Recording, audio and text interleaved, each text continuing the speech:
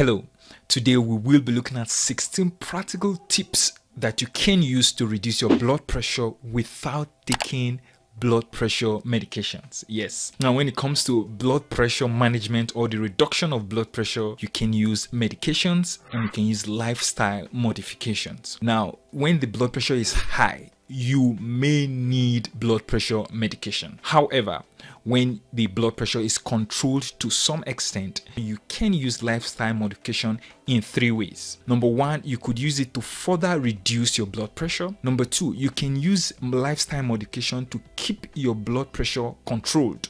Number 3, you can use lifestyle modification to completely remove your need for blood pressure medication. So in this video, we will be looking at 16 or thereabout practical tips that you can use to reduce your blood pressure without taking blood pressure medications. Before we start listing those practical points, it is important we look at the different categories of blood pressure. There is the normal blood pressure, which is usually below 120/80, and then pre-hypertension blood pressure, which is 120 to 139 over 80 to 89. Then the first stage of hypertension is 140 to 159 systolic, then 90 to 99 diastolic. Then we have the second stage of hypertension, which is 160 over 100 and above. So that means 160 and above, 100 and above. The next important thing I want to mention before we jump into the 16 practical tips is that there is a special diet called the dietary approaches to stop hypertension diet, or the DASH diet, and this is a medically designed and studied diet plan that focuses on reducing blood pressure. This was shown to significantly lower both numbers of both the systolic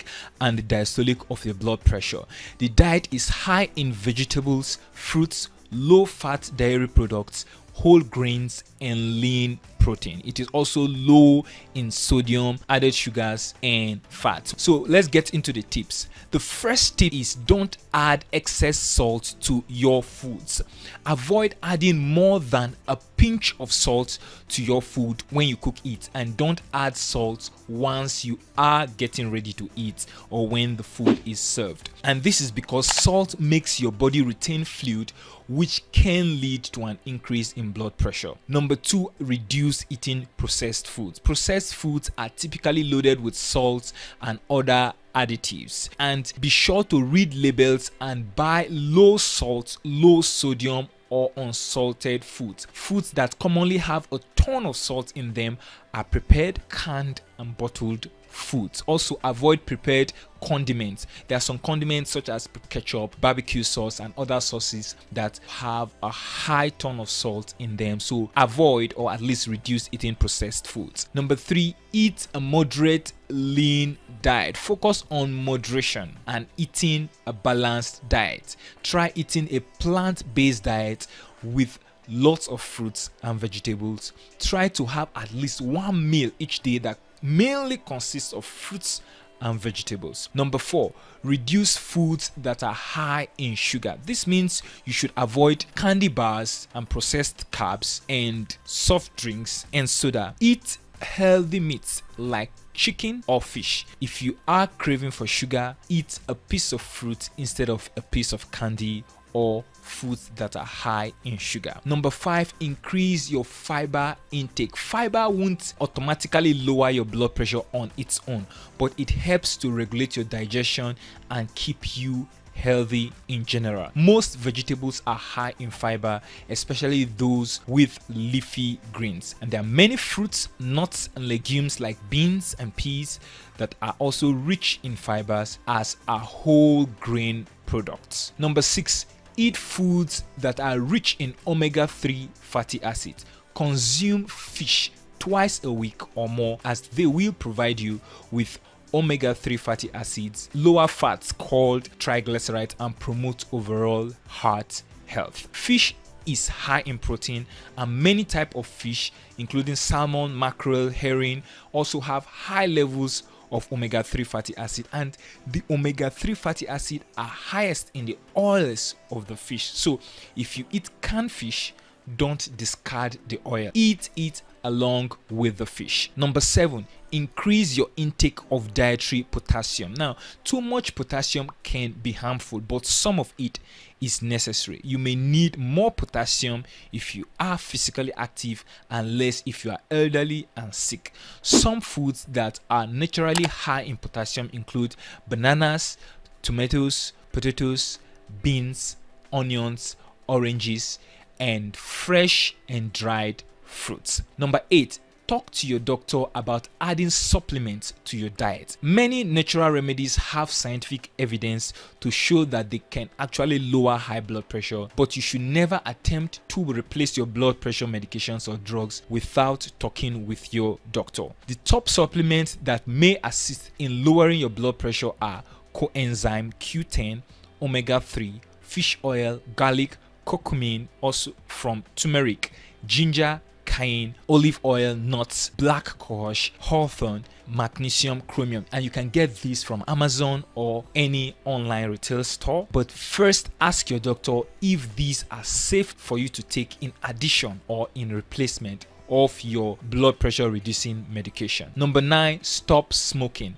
Now, there are stimulants in cigarette smoke like nicotine that can increase your blood pressure. If you stop smoking, you may be able to lower your blood pressure, help your heart to become healthier, and reduce your chances of getting other diseases including lung cancer. Number 10, use less caffeine. Stop drinking coffee or soda and other caffeinated beverages, and that will help to lower your blood pressure. Even 1 or 2 cups of coffee can raise blood pressure to an unhealthy level, so it is best to cut it out completely.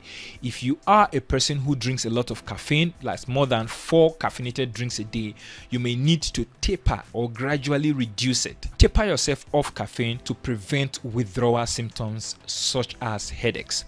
Number 11, lose weight. Carrying around extra weight causes your heart to work harder all the time, and this increases your blood pressure. By losing this extra weight through changes in your diet and exercising more often, your heart won't have to beat as hard and you will lower your blood pressure. Number 12, avoid recreational use of drugs and alcohol. Excessive use of drugs and alcohol can damage many organs in your body, including the liver and the kidneys, and this may contribute to high blood pressure. Number 13, reduce chronic stress. If you are under chronic stress where you produce that stress hormone every day like cortisol, then your cardiovascular system will naturally go into a state where it is overworking. This overworking happens because the stress hormone increases your pulse, respiration, and heart rate. Your body thinks you need to either fight or run, and is naturally getting your body ready to do one of these things.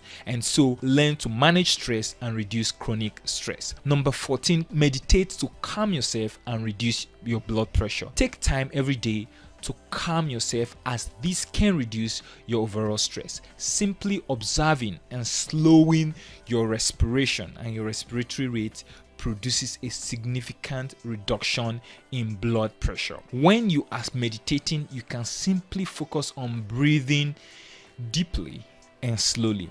Do this until you fall asleep or you feel relaxed. Number 15, take a walk or do some other types of exercise every day. Walk every day for at least 20 to 30 minutes at moderate speed. Many studies have demonstrated that the mere act of walking have a suppression effect on hypertension. And if you can't walk outside, use a treadmill inside.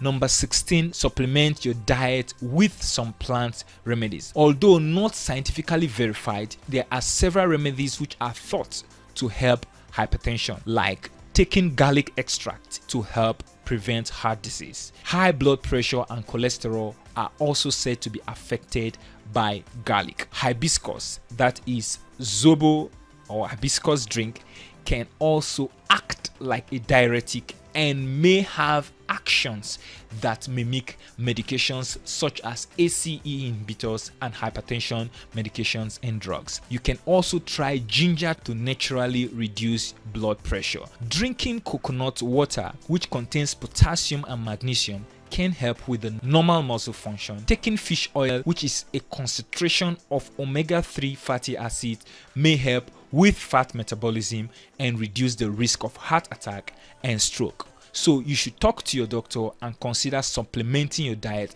with some of these plant and animal remedies. If your blood pressure stays at or above 140/90 millimeter of mercury even after using these tips while still watching your blood pressure, you should see a doctor. In many cases, prescription drugs and medications must be used, and in these situations, the most effective antihypertensive regimen or protocol is to combine both lifestyle changes and medication. Did you find this video very helpful? Don't forget to hit the like button and stay subscribed, and check the description section for a free ebook titled Fire Your Doctor. Take charge of your health and happiness.